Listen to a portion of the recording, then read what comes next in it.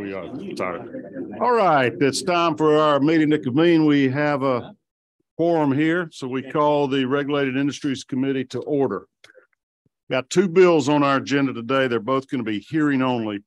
Senate Bill 146, Senator Gooch is going to present to us, and Senate Bill 149, Senator Albers will present.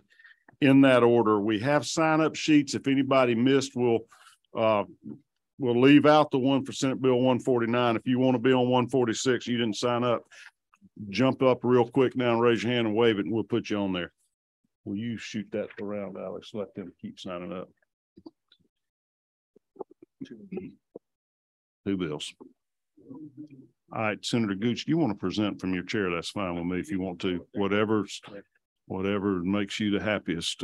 Somebody was calling you Senator Ego last time, and if you want to be on TV better, you can get up there if you'd like to. I know that's not true, of course, but someone disparage us like that would nah.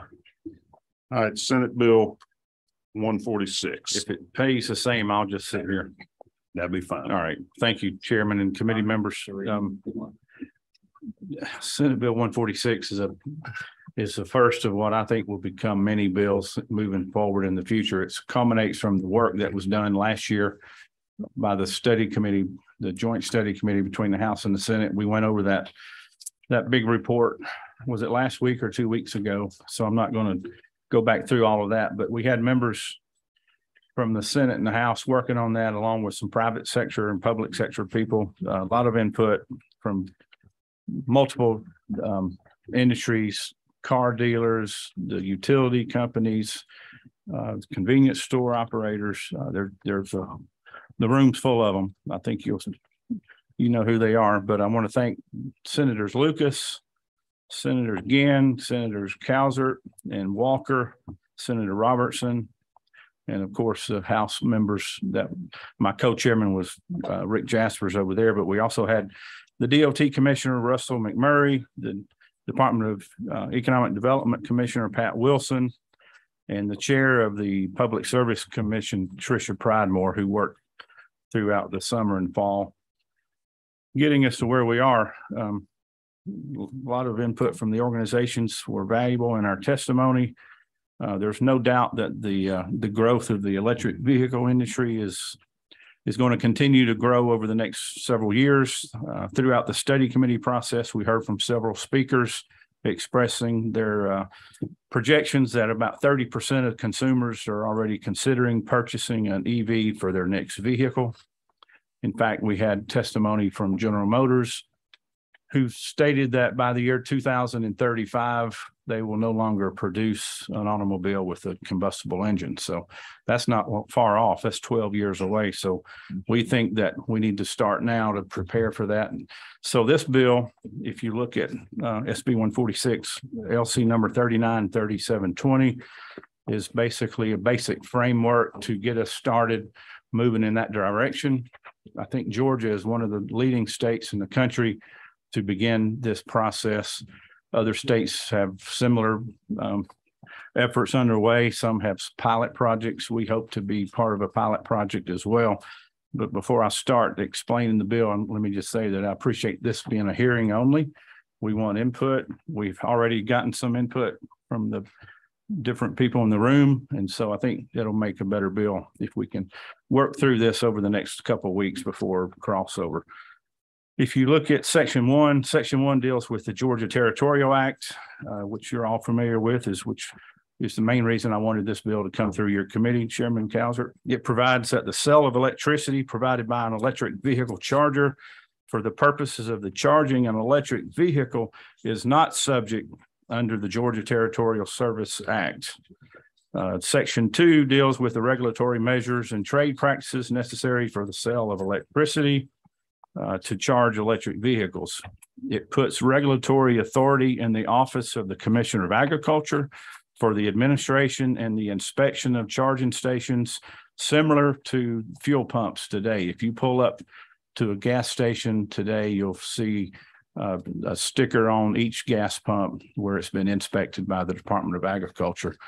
The commissioner's name will be on that, which means that they have tested that equipment to verify that that pump is actually properly pumping fuel, and a gallon is a gallon. And so we think we're going to need to have the same measures and the same accountability in charging stations to, if you're paying for electricity by the kilowatt, then when you pay for 10 kilowatts, you ought to receive 10 kilowatts. And the only way to do that is if a government agency certifies and holds those stores and those public charging stations accountable. There will be penalties outlined in the bill as well. Section 2-1 is related to the code section regarding signage for motor fuel sales. This just clarifies that the code section should just relate to motor fuel and not electricity sales from electric vehicle charging stations. So you see at every gas station, you see the display lit up out front on how much the price of gasoline is. This bill does not require that signage for the electric vehicles at this time. That's a discussion we can have in the future as to whether that should be required or not. It also ensures that electric charging stations will charge by the kilowatt hour to provide a standard measurement across all charging stations. And so currently most charging stations allow you to charge a car and you pay a fee based on time. I think that may be different with Tesla. I'm not sure if they even charge a fee or not. I think they have some kind of a subscription service. We can hear from them later today, but the typical public charger will charge based on time. So this would change that to allow for charging by kilowatt. Section 3 of the bill deals with how the sale of electric power for charging electric vehicles would be taxed, similar to how we tax motor fuel tax today, setting a gallon equivalent of no less than 33.7 kilowatts. So in other words, the energy that an electric car would use would be 33.7 kilowatts to what would be the same energy used with a gallon of gasoline. And so that's the conversion. And that number may be subject to change as well. We've had some feedback recently as to whether that number is exact or not. We'll work on that in the coming days to make sure that's accurate. However, this bill does not immediately levy a tax on the electric sales for electric vehicle charging. Nowhere in this bill is there a fee or a tax to levy on that charging station. That's got to be determined, and that'll have to be brought forward again in the future. I've already received feedback from a lot of groups, as I said earlier, and we look forward to making proper changes and after we hear from those today and in the coming days. So I want to reiterate the importance of this legislation as Georgia welcomes the growth of the electric vehicles. Governor Kemp has made it clear that he hopes that Georgia will become the electric mobility capital of America, and the creation of this framework is a great step forward in that direction. And at this time, I'll stop and we'll take questions at your discretion. Any committee members have questions for the majority leader? Senator Ginn. And I have a little bit of, I'm in number 3. One of the things that for me, and I want everybody to be familiar with the definition when you define an electric vehicle. On line 60, electric vehicle means a vehicle that is propelled by one or more electric motors fueled by energy stored in the form of a rechargeable battery. Your typical plug-in electric vehicle, your Teslas and all those things, they're plugging into an outlet, they're charging those batteries. This would also include a hybrid vehicle, a Prius or something like that, because they have electric motors that have batteries on a vehicle like that. And so in that definition, we're including not only plug-in electric vehicles, but any type of plug-in hybrid as well as a full hybrid in the situation. And I don't know what the long-term effect of that would be if we get around to talking about the energy usage and, some way that we're going to tax it. And that's one of the things I'd like for you to help address, if you would, for our committee. Go ahead if you're I'll just respond to I think the intent is to make sure we have parity for everyone that uses the public roads. We worked hard back in 2015 when we passed House Bill 170.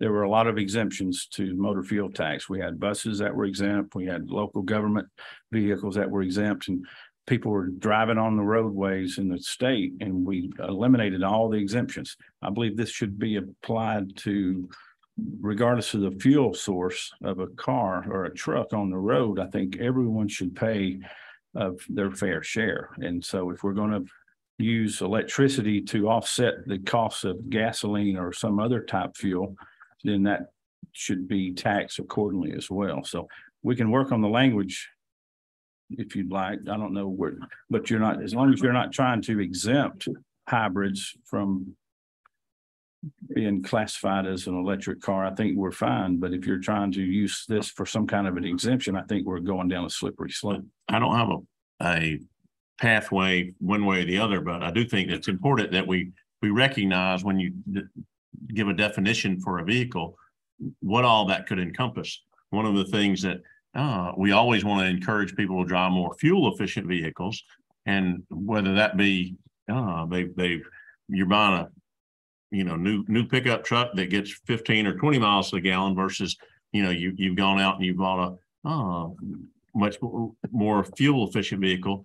Yeah, we want to encourage that as much as we can, and I don't want to discourage somebody that if they decide, hey, I want to make the capital investment to buy a hybrid vehicle because I'm going to get better fuel mileage, but we do want them to pay their fair share. Usually the heavier vehicles, the pickup trucks and things like that, more wear and tear. Sure. These fully electric vehicles are going to be way more than other vehicles so we got to balance all that. And that's where, for me, I just want to make sure the committee members are aware of, how do we interpret that definition? I think if it's a plug-in vehicle, you're charging it from a cord or an outside exterior power source, then it should be classified as an electric vehicle. If it's a full hybrid, do we want to incorporate those? That's the question. Is if a vehicle you're only putting gasoline into it, doesn't never get plugged into an outlet. If it never gets charged from an outside power source, then maybe not. And that's where, for me right now, the definition that you have here would include, and I'm not that familiar. I don't own a Prius, don't know what, but I don't think there's a lot of hybrids that don't have a plug. They're not plug-in hybrids. And so for me, the way this is done, those hybrids do have an electric motor on them, and they do use electricity, and they do carry batteries. And so for me, that's where in that scope, we need to make sure that we're addressing how you want to do it, because I'm not familiar with the bill as much as you are, and just want to make sure that's brought to the committee members. If you have a suggestion as how to clarify that language, I think the author has made his intent clear. It's vehicles that have to receive power from an external source, basically. And give us any language, because we're certainly willing to do a little committee sub or a amendment to get this right. We're trying to get the framework right. You bring up a very good point. Since today is just a hearing, I just wanted to bring that to the committee members. And, I think that what he's actually shooting for is a plug-in hybrid or a plug-in electric vehicle, not something that's a full-blown hybrid. A full-blown hybrid just uses gasoline to generate electricity. Feel free to bring any proposed language you can think of that captures what your meaning is. Senator Albers, you're recognized for a question. Thank you, Mr. Chairman. Leader Gooch, great work on you and the committee in doing this. I do have one question. I like the idea of charging by the kilowatt. I think you got 33.7. Today, we obviously have the annual fee they're paying. I think it's $200, which is to offset what they would normally pay in gas tax for the wear and tear on the roads. Mm-hmm. If they were going to then also be taxed in this manner for their offset for road usage, are you foreseeing that we're somehow going to adjust that in the future so they're not double dinged? Sure. Yeah, the idea is to eliminate the $200 fee. If at some point in the future, we'll address this, whether you use a road usage charge, BMT, whatever you want to call it. The annual fee was established back in 2015 based on an average number of miles driven, based on, I think it was 24 miles to the gallon. So we only had a small number of electric cars on the road, Tesla, Nissan Leafs. There were, half dozen. Today, there's many more options and more are coming. We heard from Kia recently. They're developing an electric fleet. They're going to be pushing it out soon. So the idea is to figure out what's fair. The $200 per year may sound high to some people that may only drive to and from work or to the grocery store and back, or, you know, make short trips around town. On the other hand, you may have service delivery trucks like Amazon or FedEx or whomever that could drive 40, 50,000 miles per year. $200 doesn't come close to covering what they would be paying in motor fuel tax if they were being driven by gasoline or diesel powered trucks. So Thank you. Yep. Other questions from committee members? All right, we have quite a few people signed up to speak on the bill today. Let me get my list and we'll start being heard. Let's get started. That ain't it. Was that it? Stephanie Gossman, Georgia Power. If you would take the podium up there with the, I always want to call it a witness stand. Legal stuff comes back out in me some days. Welcome here. If you'll please identify yourself and who you're with and give us your thoughts on this bill. Absolutely. Well, good afternoon. And first, I want to say thank you to this committee for your leadership to establish the Joint Study Committee for the Electrification of Transportation last year. I also appreciate the opportunity to speak in support of Senate Bill 146 today. My name is Stephanie Gossman. I'm the Electric Transportation Manager for Georgia Power Company. And in this role, I lead the department that's responsible for the development, implementation, and administration of the electric transportation offerings for our customers. The goal for my team each day is to partner with customers to reduce barriers as they integrate electric transportation technologies into their lives. And one such barrier that exists for our customers, both EV charging service providers as well as EV drivers, is the desire to sell and purchase EV charging services by the kilowatt hour instead of per unit of time throughout Georgia. Although nothing in the Territorial Act prohibits EV charging companies for billing by the kilowatt hour for charging services, we recognize through collaboration with multiple stakeholders the past 2 years that this area needs additional clarity. And that's why it's critical to pass this legislation to make it clear that charging companies can bill by the kilowatt hour without violating the law. Billing for EV charging services by the kilowatt hour is important to the growing number of EV drivers in Georgia because it makes more sense to pay for the energy consumed instead of the amount of time someone is plugged into the charger. EV batteries are measured by kilowatt hour, similar to how a gas tank is measured in gallons, and paying for the energy consumed in kilowatt hours is analogous to paying for the gas that you pump at this station instead of the time you spend at the pump. Georgia Power serves as an EV charging service provider of last resort with less than 3% of the public charging market in Georgia. All of Georgia Power's chargers are capable of complying with the proposed legislation, and we look forward to working with Leader Gooch, Chairman Cowsert, and the members of this committee as the bill moves through the legislative process. Given Georgia's leadership among the nation with our growing EV ecosystem, it's imperative that we set the right foundation on behalf of all Georgians. Thank you for your time and attention in this matter. I'm happy to take any questions. Any questions from committee members? Senator again, you're recognized. Thank you for your testimony. One of the things that I'm kind of curious, and I know when we start looking at motor fuel tax equivalents, what do we do? How would you all recommend that you'd like to see us deal with somebody that's home charging, somebody that you know, what's the right answer for Georgia Power on that? Well, I think we've mentioned the DOT pilot in particular. I'm interested to see how that goes because I think there's a variety of solutions. However, each one has some pros and cons, right? There's gaps depending on how you look at it. And this pilot, I think, is a really good start. And I don't know if you can answer this question, but one of the things that to me, you know, I could see you have a meter, that's in the manufacturing process of an electric vehicle that keeps up with how many total kilowatt hours are going into a vehicle, records that, or you have a separate meter there at somebody's residence or business that's keeping up with the kilowatt hours sold in that way. What kind of cost would be involved if you said, hey, we're going to having a separate electric meter for a residential customer? You know, I think it would be pretty expensive, but I'd love for you to weigh in on that. Yeah, I don't have a number, But there are certainly many challenges, cost being one of them, in terms of putting meters in people's homes to specifically monitor the EV charging at their homes, because right now that's not separately metered. Thank you. All right. Other committee members have questions? All right. Thank you for being with us today. We appreciate your testimony. Jason Bragg.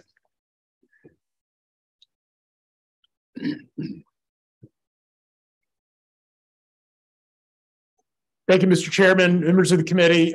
Jason Bragg, Vice President of Government Relations with Georgia EMC, representing our state's 41 electric membership cooperatives.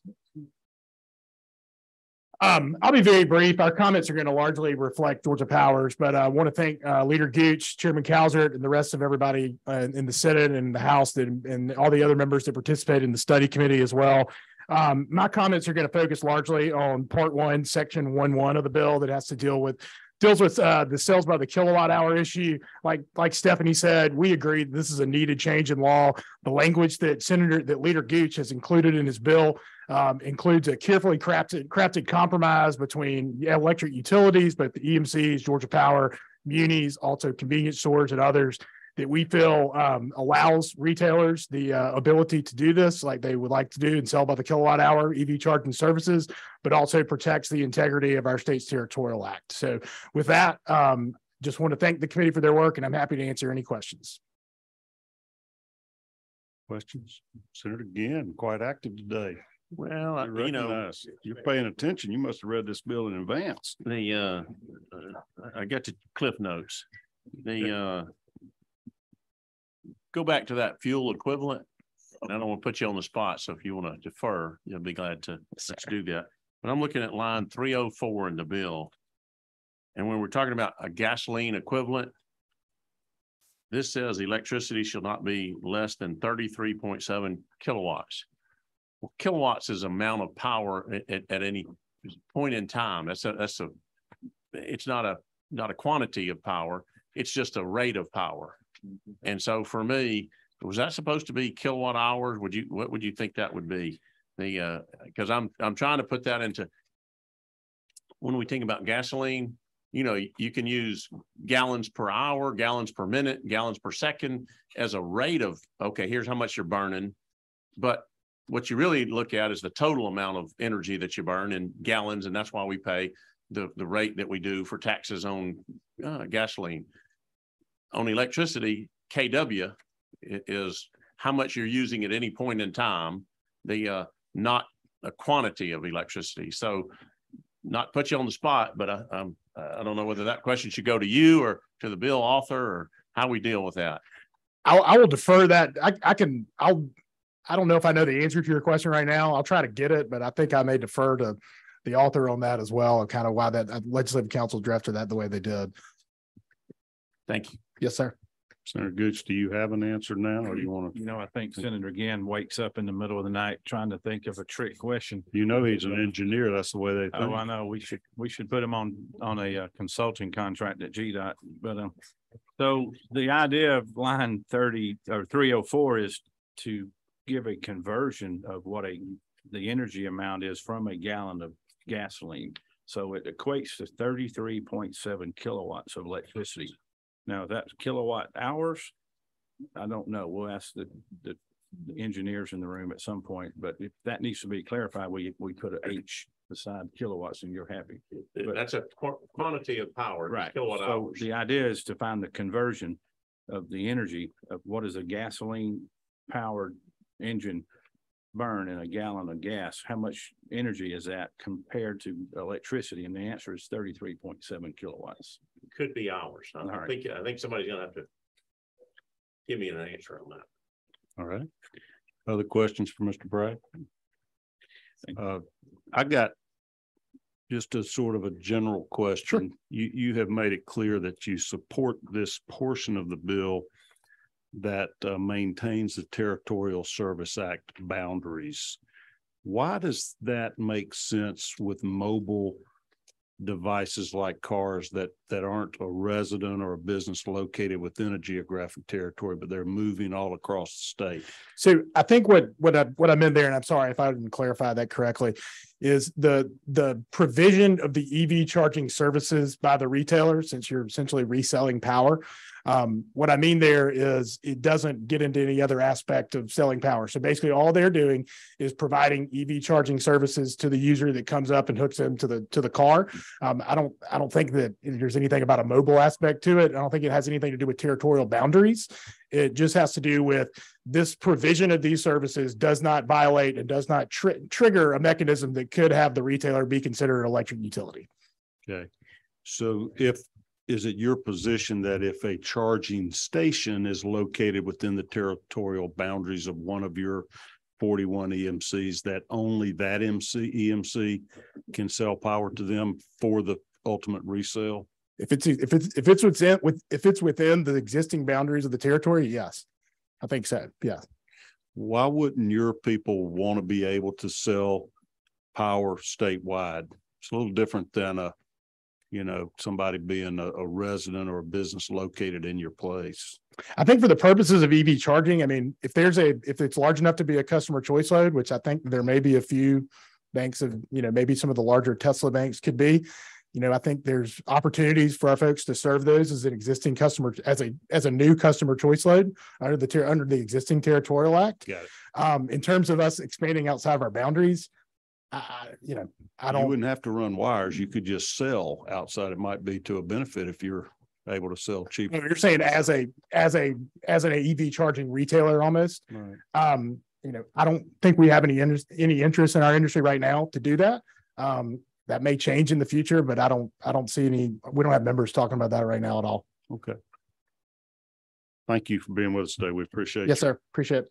Ms. Angela Holland.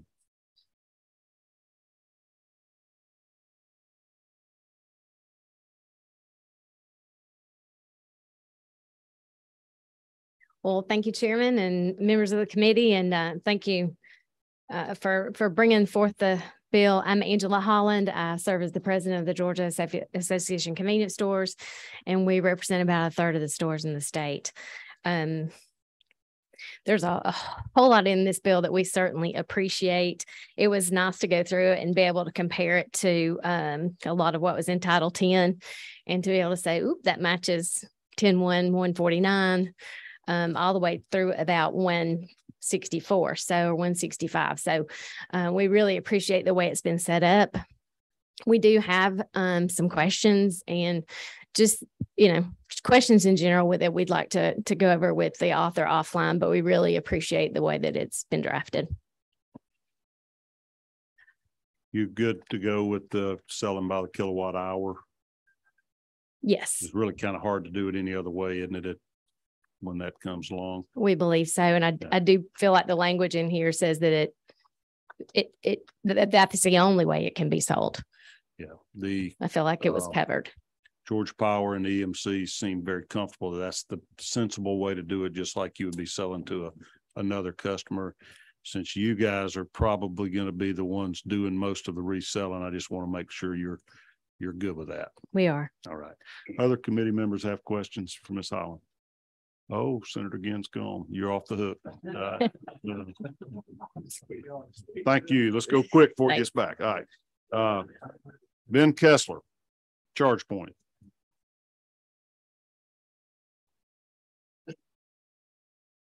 Good afternoon, committee members. Thank you, Chairman. Happy Valentine's Day. I'm probably going to echo what a lot of the other commenters have made, but certainly thank you to Governor Kemp for creating this joint study committee that has gotten us to this point. And thank you, Senator Gooch, for your leadership on this, and Representative Jaspers, as well as the other members who got us to this point where we are today.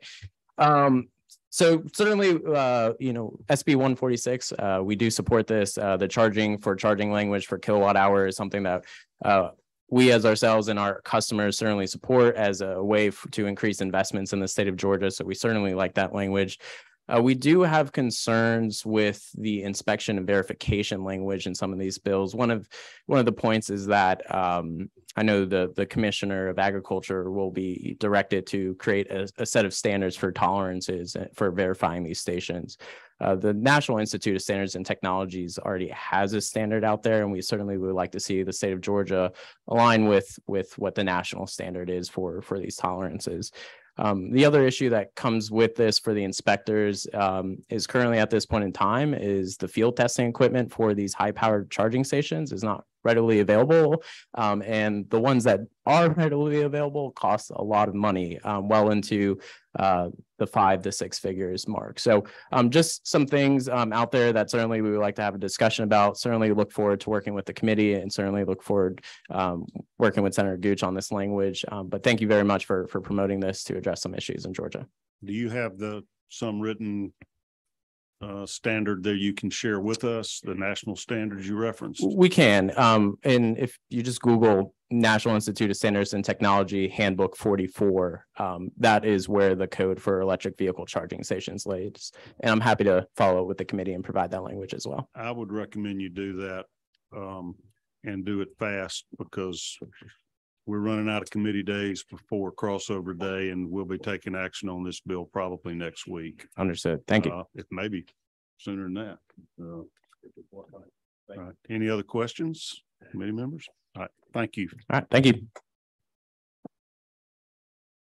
Mr. Massey, I'm going to call you. You had a couple other people, and you may have somebody by WebEx or Zoom, whatever.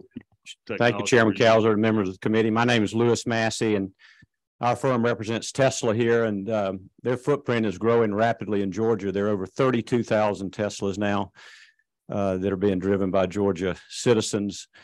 They have almost 200 charging locations now all over the state, metro and non-metro, and up to about 900 total EV chargers, individual chargers. Today, I have on Zoom Bill Ehrlich and Francesca Wall, who are senior executives at Tesla in the charging policy arena.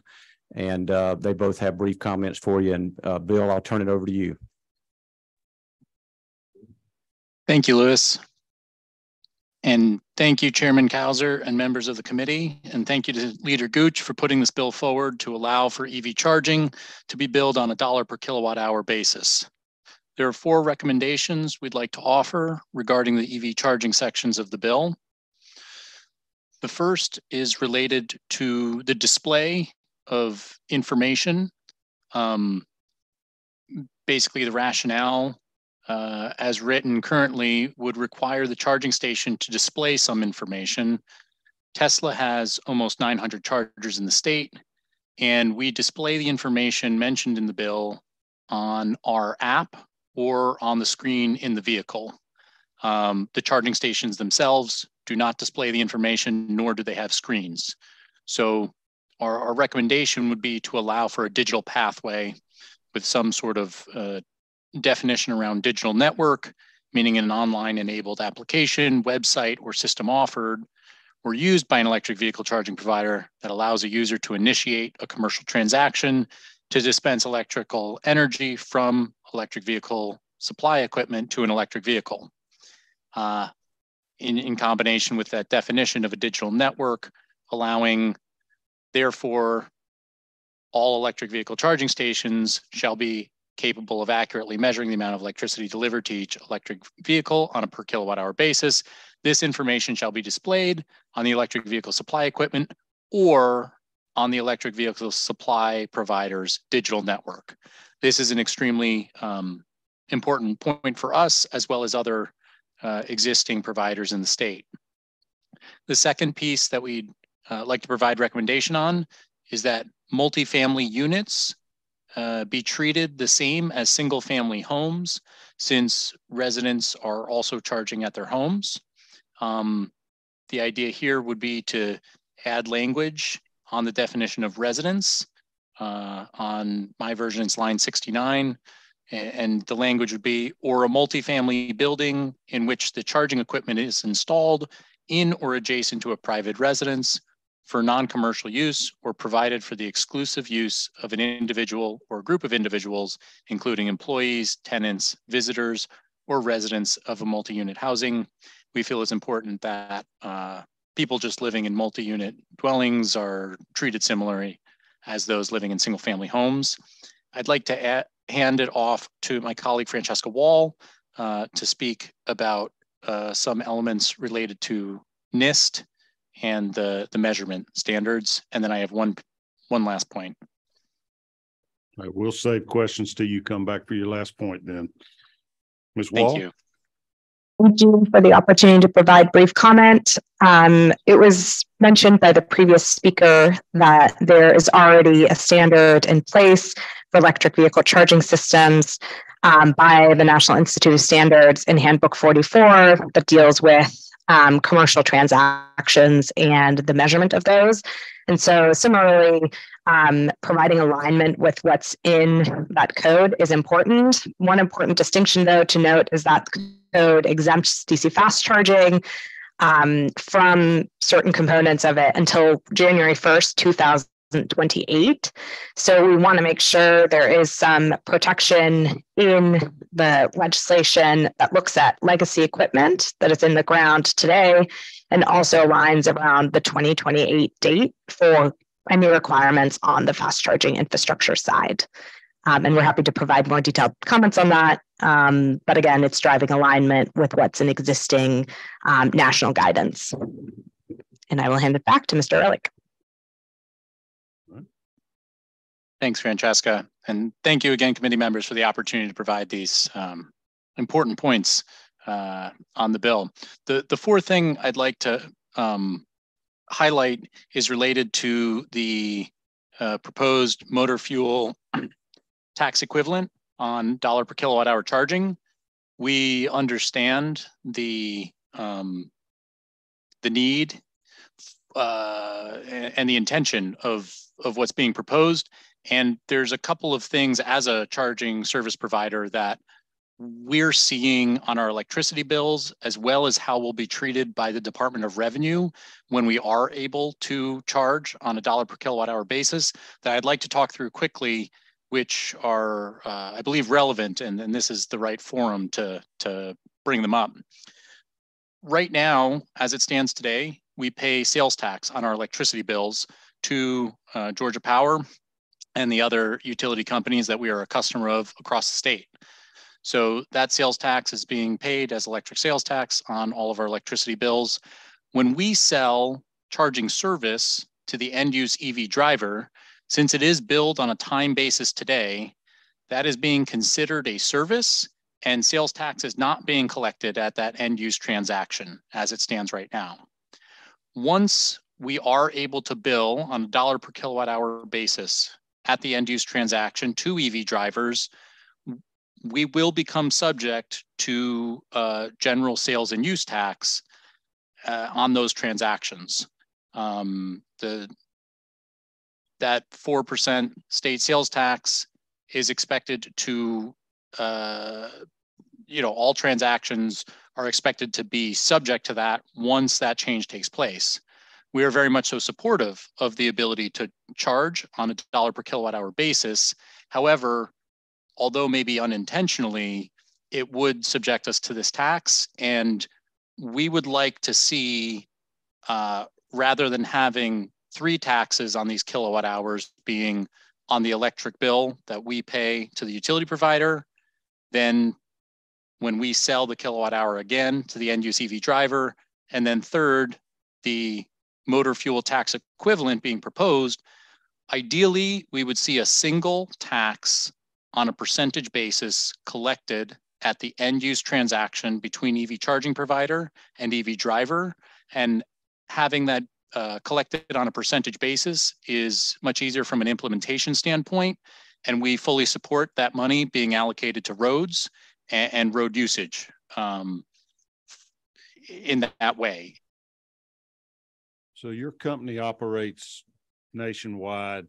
Are other states taxing by the kilowatt hour or by percentage of the end usage that you're referencing there? Great question. Right now, it is state by state. I would say more often than not, we are collecting sales tax at that end use transaction with the EV driver, and it is usually a state sales tax. And we believe that state sales tax being charged should be allocated to roads and road usage. And that's why we're so happy this opportunity, is here with this bill. That's effectively what we're doing with motor fuel taxes because it's dedicated. And I think that's why Leader Gooch is trying to at least set the framework to tax it that way. We're not setting a tax rate in this bill, but do you know what the rate would be in other states? Are they charging by kilowatt hours or taxing by how much usage? So typically there are not many kilowatt hour taxes across the country right now. Normally when we are collecting sales tax at that end use transaction, it is at the standard state sales tax rate. But that money is going just to the general fund. It is typically not being allocated towards roads. And we think that is something that should be looked at. Well, that's the way we do it here in Georgia, and so you're going to like our bill. All right, other questions? Thank you, guys. I think we got a question from the author of the bill. I didn't catch his name. You said that, is it Bill? Yes. You made a comment that some of your, I guess you said all of your Tesla chargers, you're paying a sales tax, or you're not paying a sales tax because it's a service. You're selling the power based on time. Is that what you said? Yes, and part of my interpretation is leaning on a Georgia letter ruling from, I believe, the DOR in 2019, which I'd be happy to share with the committee.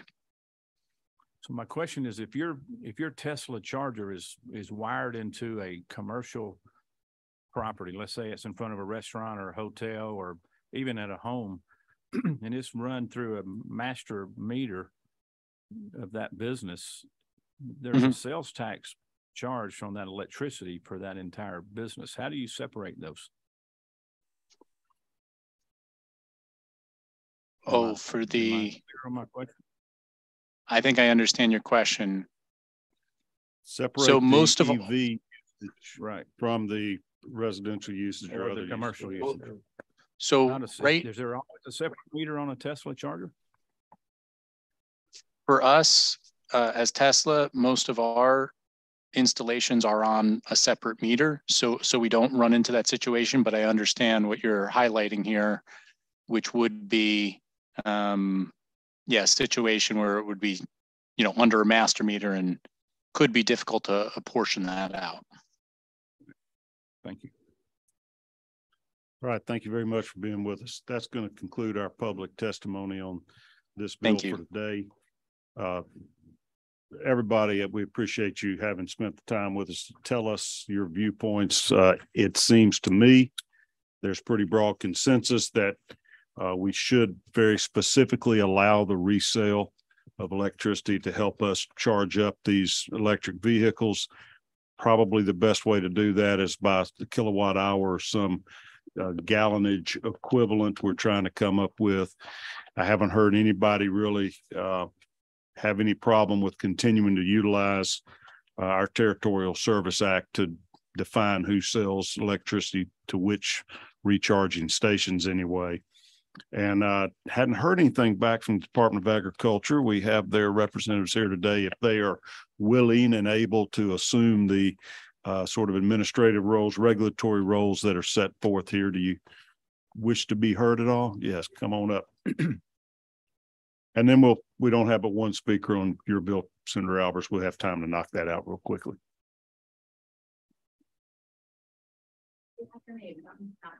The Department of Agriculture. Thank you guys for hearing a couple of comments that we have. So I've asked our team to go ahead and start getting some preliminary ideas of what it would actually look like to facilitate this process. And as Mr. Kessler mentioned earlier, the machines that we're looking at they're a little costly. They run about $50,000 a piece. Some of the logistics that I think we probably haven't thought all the way through. After you hook up the machine, the power has to go somewhere. So we're probably going to have electric vehicles that we drive around. Whether or not the battery is full when we start to charge or how much we use that battery to charge it all the way up and then to drain it all the way out. We're not quite sure how that may affect how long we can use the car, and then if it may affect the metering system itself. There was some mention about the NIST standards, which we've started to kind of look into already. There's a company that we've looked at called Vesco that we're interested in learning more from. They can they kind of have a uniform application, and they can also test Tesla chargers, which we thought was advantageous because we were concerned about having to buy multiple machines to test for different power service providers. We've got some numbers we're trying to put together. There's not really a great model out there so far. So we're kind of trying to figure it out. Another challenge that we would like to address is, we currently test gasoline. We pull the gas out and then we just walk over and we're able to put it back in the tank. We can't do that in this circumstance. So the state is essentially getting this electricity, which is a fuel source. And we haven't quite figured out, and we would like some guidance from you guys in how we make sure that this isn't the state essentially taking a fuel source without compensating for that. So there are kind of a couple of hurdles there that we're gonna have to look through. And then we are excited and happy to be part of this emerging market, but we will need funding. It's not going to be a small endeavor. So I would be happy to talk to you guys and answer questions offline if needed. And then maybe also consider a tiered effective date.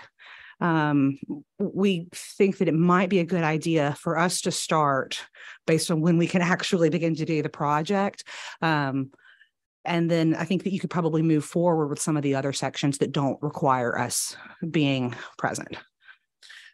Can you think of any other agency that would be better suited to do the regulatory functions in this market? Well, that's a loaded We're question, not trying Chairman. to stick it on Department of Agriculture. If y'all don't have any interest in doing it, DOT might be able to do that. I think that's a possibility. I would hate to speak for them. This is my first time testifying, so I'm trying real hard not to step in it. It's good to have our old friend back today. Okay. Yeah. I appreciate that. Yeah, and I know you weren't prepared to give any detailed things. If you would please have your boss, who's a good friend of all of ours, take a look at this. And if you have any suggested changes, get them to us this week, because we need to move this bill quickly. We will. We started working on it, anticipating that you would have questions for us. Senator Lucas has a question for you. If I can get his mic on, I'm going to put you. A question that came up. My concern is, it seems so everybody wants a car lot. If you are getting paid for folks using the charge, if we set the price at whatever it is, like it's in this bill, then you know how much you're gonna have to pay. You ought to have a record. So it's gonna be, you're gonna pay taxes on the gross. So if you're charging folks for the kilowatt, and however many kilowatts they use, they're being charged a fee. You ought to know what the fee is and the money's coming in. So the only thing we want is the taxes due off the total, off the gross. We're not talking about that. You pay one over here and you don't charge for service charge over here. That's what this whole thing is about. When you are now replacing motor fuel tax and trying to come up with a way how to basically look at electric vehicles getting on the roads and using the roads and paying for the use of the roads. And so to me, if you got charging stations, you charging a fee to charge. You know what the fee is that you're getting. So it ought to come off the gross that you're bringing in, whatever your bill is. All right. You got that, Mr. Leader? Take that into account as you look through it. All right. Thank you, Senator Lucas. Appreciate it. All right. Can I make a comment about? Yes. Previous testimony from Catherine? I think Senator Gann would probably be more able to explain it, but you can get load centers and you can test this equipment without having to bring an electric car to that site. So let's talk about that offline, but we don't need to go buy a bunch of Teslas for Tyler Harper to drive around Georgia. Although he looked good in one. He would fit in a Tesla really nicely though, but Small one. we'll talk about that later. right. Also, I just want to make one point before we leave here. You know, this whole industry that's evolving, there's a perception out there that you're going to be able to drive for free if you have an electric car. That is obviously not true. If a gallon of gas is the equivalence of 33 kilowatts, what's the average price of a kilowatt in Georgia, Mr. Ginn? 10 cents? 10, 12. So what's 10 cents times 33 kilowatts? That's $3.33 a gallon equivalent. So we're going to be paying almost the same for electric cars as we are for gasoline. So it just needs to be remembered that we're not riding for free, nor is your electric car going to be getting you to and from work for free either. Somebody has to pay for the electricity that propels these vehicles. So. All right. Thank you very much. Senator Albers, you are recognized now to present Senate Bill 149. Thank you, Mr. Chairman. Senate Bill 149 is the Georgia Door-to-Door Sales Act. This is modeled closely after the FTC's National Door-to-Door Cooling Off Rule, which gives consumers the opportunity to have a 3-day cooling off period of a sale without a penalty. This has been in effect for over 51 years, since 1972. However, the purchases for this were smaller in nature. And what we're doing in Senate Bill 149 is to simplify that Georgia consumers could have a 30-day cooling off period for products or services that meet 2 of 3 specific elements. One is $10,000 or more in cost. Number 2 is leasing or financing in excess of 120 months or 10 years or more. And the last are eligible for federal tax credits or are presented by a salesperson to be eligible for such tax credits. The bill simply allows Georgia consumers more time to check the information presented to them during a very complex and significant transaction before being held legally responsible. While most of us has never been asked to buy anything that expensive via door-to-door sales, this is a tactic that's been used specifically by the rooftop solar industry. Randy Travis, one of the investigative reporters with Fox 5, did a series of undercover reports last year that many of us saw, and I will send through your office, Mr. Chairman, so each and every one of the committee members can watch, where these tactics were used, and it actually caused great harm to the individuals, and they really took advantage of some of our most vulnerable Georgia citizens. Some of them were held responsible from a door-to-door salesman of up to $100,000. So some of the questions you might be thinking about while I'm introducing this bill is, are we going to regulate the rooftop solar industry? No, we are not. All we're going to do is allow the Georgians the opportunity to verify that everything that's been said to them, whether it be the materials, the return, et cetera, by the salesperson, an unsolicited door-to-door salesman, match up with what they want. Another question you might be thinking is, does SB 149's provisions apply to door-to-door sale when you initiated? You called up and you said, hey, would you come give me a quote for something on my home? It absolutely does not. The next question you might think about asking is, why should unsolicited door-to-door sales be different than any other type of sales? That's a fair question. These are elements of very high pressure sales tactics who are literally going door to door trying to push something on someone. And again, they often go after our most vulnerable. They go after someone who may not be as educated as someone else, and they often go out and specifically target the elderly.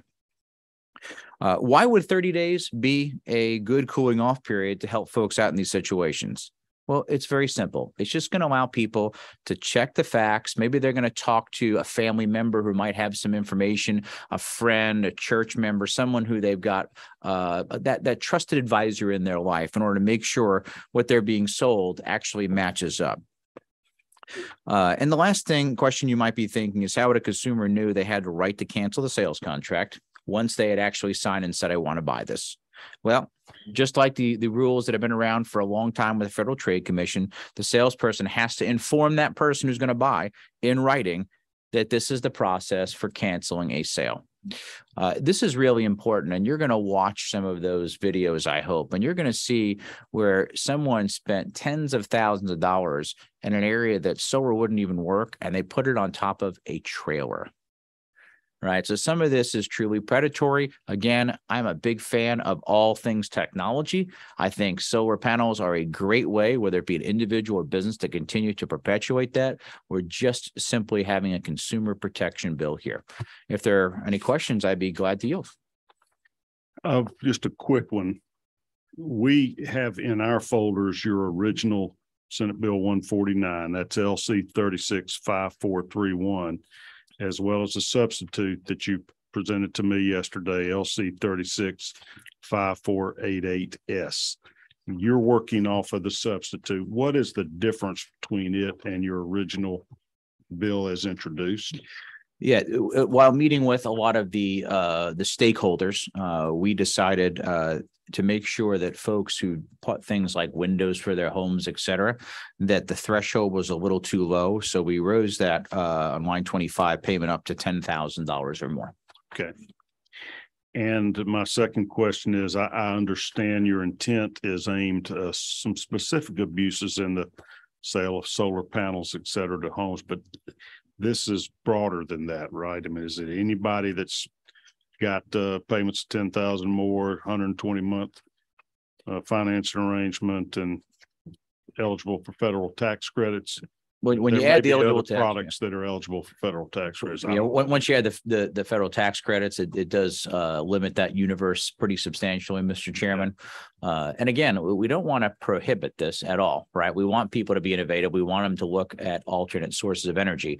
We just don't want people to get taken advantage of. Right. Other questions for Senator Albers? Senator Ginn. Stayed up all night. Think questions. You're doing a good job. I like your homework. Couple of questions. One of them is you said that this would not apply if you called up and asked for a quote from a company. So I'm thinking a door-to-door salesman comes by and you're selling the solar panels or whatever. Said and so it's going to apply to this vendor, but yet you said, hey, I'm going to call up his competition and get them to come out and give me a quote on it. Well, I'm protected under one circumstance from the guy that knocked on my door, was an aggressive in sales. But the other one, my neighbor had this other guy come by on his door and I called him. Why would we just differentiate between one sale and another sale? Why not just, we're trying to protect the consumer. Why wouldn't we allow it for both? I think you bring up a very valid point, Senator. I think the original intent was to make sure that if I was proactively going to look and doing this, I'm probably a little more educated on the process. I'm thinking to myself, gosh, you know what?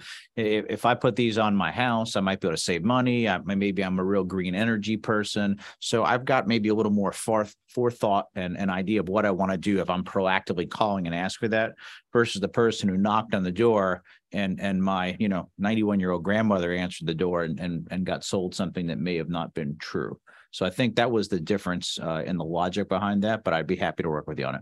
I mean, I just think it might be good to include both of them. And when we start looking at all of the things that we're obviously not taking the Girl Scouts, and knocking them out of a sale for the $10,000. The cookies, you're a really big Girl Scout. The cookies are safe.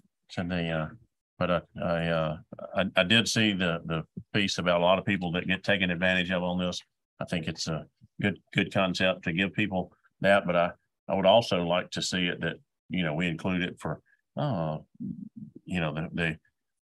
you're going into a field that you don't know anything about and you're calling people. I'd like to protect those citizens as well. Thank you. Right.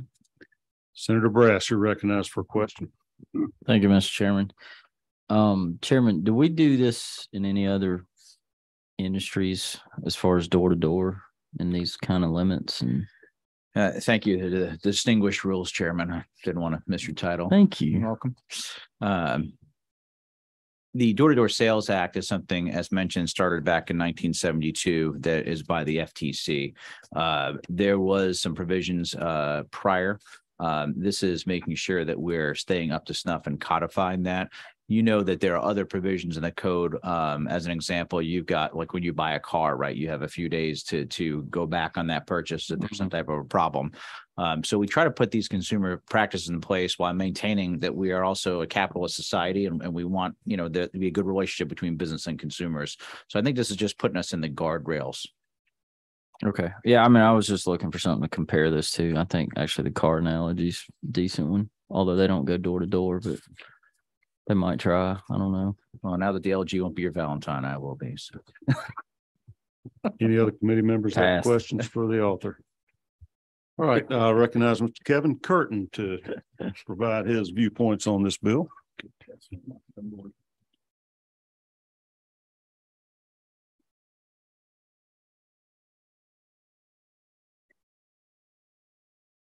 Thank you, Mr. Chairman and members of the committee. I'm Kevin Curtin with Georgia EMC.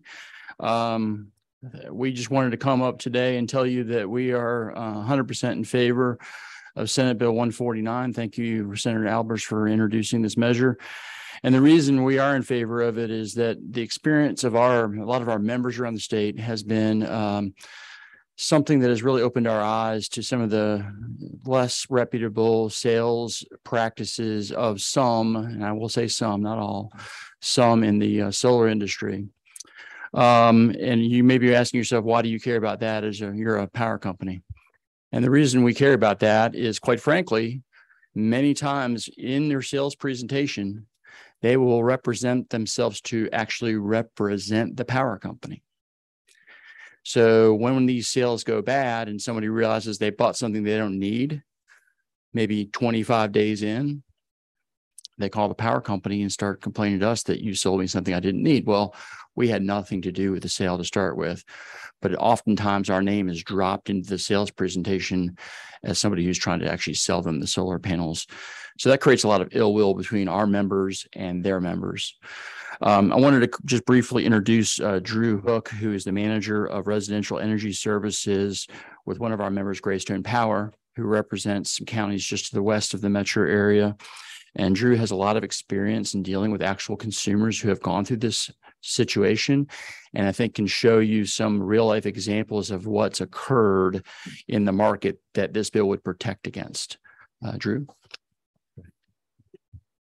Thank you, Kevin, and thank you, members of Mr. Chairman and members of the committee. As Kevin stated, I work with Greystone Power. We serve the west side of Atlanta, about 8 counties. We're the 4th largest EMC in the state, 16th largest in the country. And we too have seen a huge uprise in issues where members after the fact have come to us saying, hey, I'm still getting a power bill. They told me I wasn't going to have this. And now we're left dealing with someone who has a very expensive system on their home and it's not performing like they were promised. So at Greystone, we pride ourselves on being the trusted energy advisor to our members.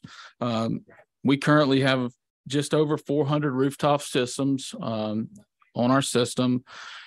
That number was about 42 in 2019. So throughout the pandemic in 2021, we've seen a huge increase of door-to-door sales.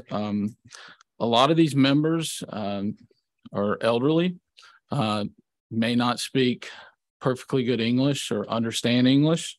Some of the complaints that we get are their promises that they were promised, but it wasn't put in writing in the contract. The most common one is you're not going to have a utility bill. They've had issues with damage to their home, holes in the roof, sheetrock, lies about what the solar system is capable of actually doing. A good example of that would be there's only so much sunshine in a day. And if you're factoring that the system's going to perform at this rate, but you're using 24 hours of sunlight, well, that's not possible here in Georgia or anywhere. So that's one of the things we're seeing. We've got a short video where actually one of the sales reps that Greystone actually had to send a cease and desist letter to the company out of South Carolina actually knocked on an employee's door who works for Greystone, and just so you can see. How's it going? Yeah, Greystone sent you guys a letter regarding the new solar program. Do you remember getting that? Well, I actually work for Greystone. Oh, really? Okay. So basically, they're allowing you to own, go solar and own a significant amount of your power. No, that's not how that works. Not through Greystone. So first off, let me just state that Greystone does not send our members packets of information in the mail in support of one solar company or another. We do send out educational material, social media posts and things like that to help educate our members. But what this gentleman told was just not true. A few other examples of this. We have a Hispanic woman in our territory that recently contacted us back in September, October of 2022. We actually went out to her home with someone, spoke to her, and it was apparent that after she signed a 30+ page contract that was in all English, that she had no idea what she had signed. Now she's living with about a $75,000 system on a double wide mobile home and paying $93 a month currently. But she was also promised that when her $13,000 tax incentive comes in, that it would reduce her monthly payment. She was promised no electric bill, that she would just be paying the $93 a month. That's not happening. She still has usage and she still has the fee associated with that. And last, just to finish up, one of the things that Greystone's doing along with other EMCs in the state is we've put a lot of time and effort into a rooftop solar assessment tool where we promote and send it out to our members like, hey, go through this short survey. It's very easy to do. You can find it on our website to better understand what they're actually purchasing and what potential paybacks could come. We don't talk about tax incentives. That's for them and their tax advisor.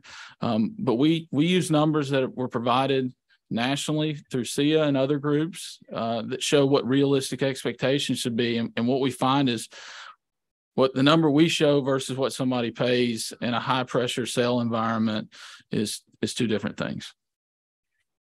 That's all I have. That's great. Thanks for that first-hand testimony. Chairman Brass, you recognize. Jumping in for Chairman Ginn.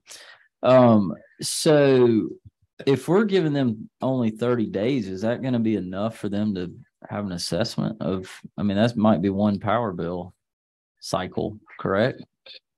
Yes, sir. I think the hope would be that within the 30 business days that they would have the opportunity to really let sink in what they signed up for, and maybe talk to a family member or somebody else. Hopefully a family member is not the one that talked them into it or got somebody to come knock on their door in the first place. But I think that's a good amount of time. You do? Okay.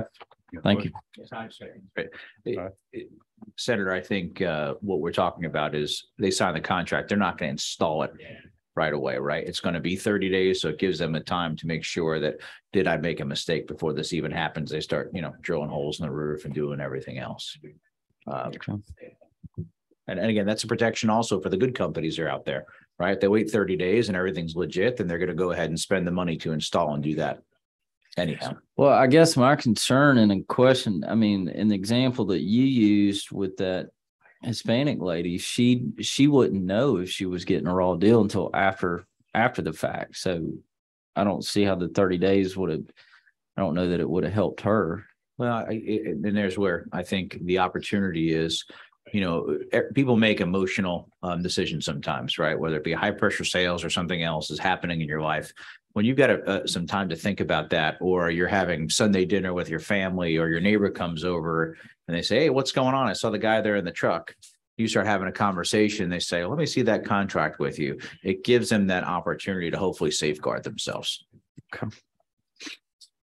All right. Any other questions? Thanks for being with us, gentlemen. We appreciate your input. Okay, that concludes our presentations of the two bills today. We will be taking action on these soon, or they'll be available for action. We will be meeting Thursday afternoon. I'll have an agenda out tomorrow. Several new bills got assigned to the committee that I've got to read over and look inside, sort of priorities. By my calculations, we only have probably 5 meetings left, so things are about to get fast. Couple of announcements and then we'll adjourn. Our committee dinner is next Wednesday night on the 22nd. Quite a few of you have signed up to sponsor. We appreciate that and welcome you committee members. Please let Cindy know if you're able to go. We're gonna have a big time at 57th Fighter Group, buffet meal. Disc jockey present. You get to see the planes land and take off at PDK there, which is right out the window from the bunker room we'll be at there. So I encourage everybody to attend if you can. You're going out there to watch the hot air balloons. We're going to shoot them down, get to see them be shot down. That'll be good. I have allowed up until this point testimony by Zoom or by telephone, and it is getting to be a little burdensome on the Senate press office to do that, and it flows so much less easily. I'm going to encourage testimony to future meetings to be live where possible. We had folks from Tesla were out of state.